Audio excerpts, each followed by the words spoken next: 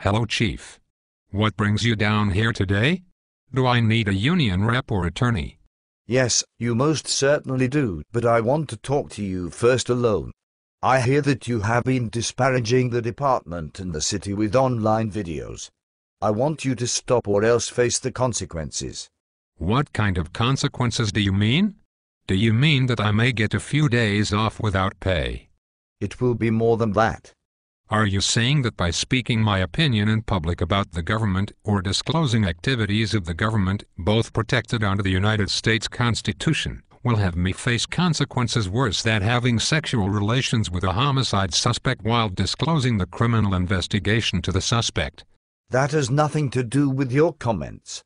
Are you that my punishment will be greater than if I had used department resources to stalk and conduct police surveillance of citizens, girlfriends, and wives? That has nothing to do with your comments. Are you saying that my punishment will? Just hold on a minute.